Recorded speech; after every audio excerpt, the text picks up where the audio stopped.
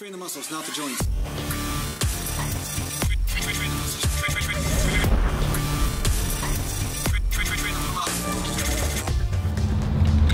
Oh, hey guys.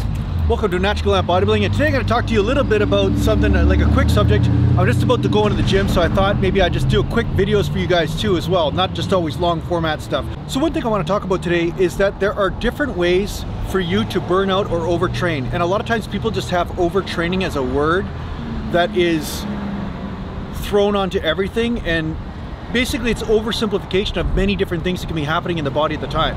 So these people say overtraining, and therefore they mean energetic burnout. So say somebody's burning out all the time with high reps and strip sets and everything, it's almost like their energy production is burned out. So that whole system seems to not be firing anymore, or it's just taxed, right?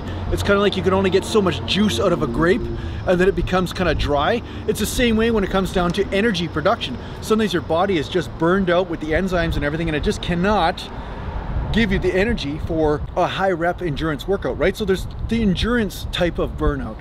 Then there's the nervous system type of burnout, where basically just the nervous system's ability to fire the muscles is affected, such as explosive type reps, or doing heavy weight all the time where the body's constantly firing the muscles really hard, or doing super high level of coordination type exercises.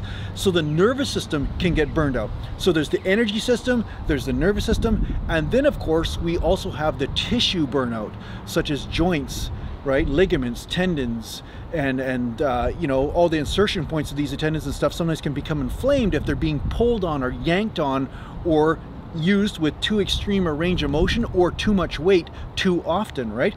So these are the three major forms of burnout to take into account in your training. So when I'm writing up the super frequency program that I'm writing up right now, I'm taking these different factors into account and adjusting rep ranges and exercises to accommodate this or these phenomena that go on in your training. So ideally, you may be experiencing burnout in one system, but maybe not burnout in the others.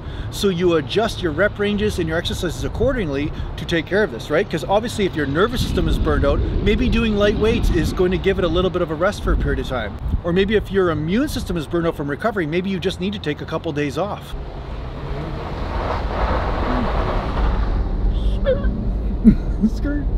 Right?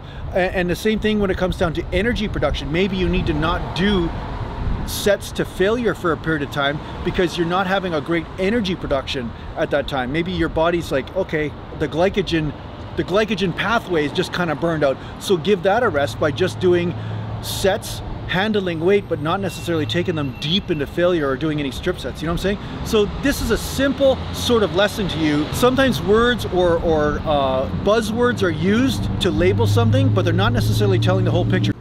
Okay, corner. Signs in the corner, perfect match, corner cafe. So that's really the thing. So I'm gonna go in the gym now. I'm just taking my amino acids here. I guess, you know, having enough protein helps you with tissue burnout, right? To make sure that your tissue doesn't get broken down so much. You want to make sure that your body is always recovering and has the building blocks to recover. So that's why I take these super aminos, right? If you want to try these super aminos out with 50 bucks off, the link's in the description. And you can also try the Can't Beat This pre-workout, which helps with what? Energy production, you know what I'm saying? So again, if you take care of all these different systems, your training's gonna be better, more consistent, and yeah, that's how you become lumpy and bumpy, baby, lumpy and bumpy, mountain. But in the end, who cares about lumpy and bumpy? You being happy and uninjured is the most important thing, so remember that. As much as I clown around and talk about training and all that kind of stuff, most importantly, is you're fulfilled in the inside. Who gives a shit about all this superficial stuff? And this is just a game we play, okay? This is just a game. This gives me an excuse to talk to you guys. That's really what it is. It really isn't anything else besides that. So if any of you are feeling less of value because you're not as muscular or as lean as you think you should be or whatever, throw that shit out the door. You know what I mean? Because like in the end, this is just a game. And you know what? Being the mountain means you're the mountain on the inside, you know? That's really the most important thing. So thanks a lot for the support, guys. Thanks a lot for tuning in. And I'm going to be doing videos every single day. I hope you enjoy them. Mountain. And yeah, take care, man. And oh yeah, thanks to the Patreon supporters. These guys really help me make this content. And if you guys do buy workout programs or music from me, or even if you buy, you know, supplements and stuff like that, that does help support the channel. So thanks a lot for all that support. All right, I got to go train. I've been stalling now. I got to go train.